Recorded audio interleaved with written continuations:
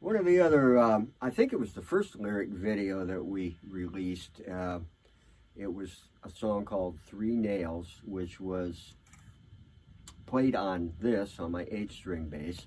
And I had always hesitated getting an 8-string bass because I figured, well, how many times am I going to use this?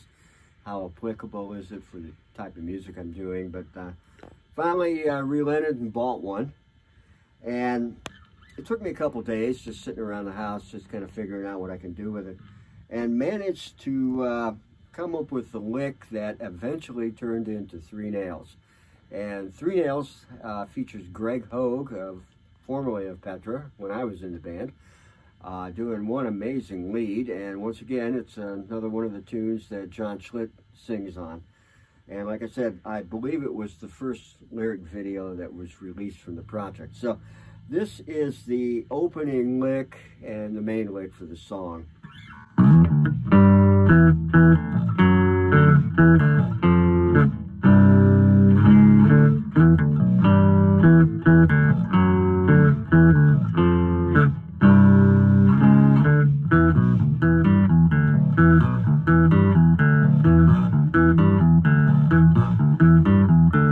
Anyway, you get the idea, and that came out after just a couple days of sitting around the house with this thing, and it took me actually a couple of months to write the songs.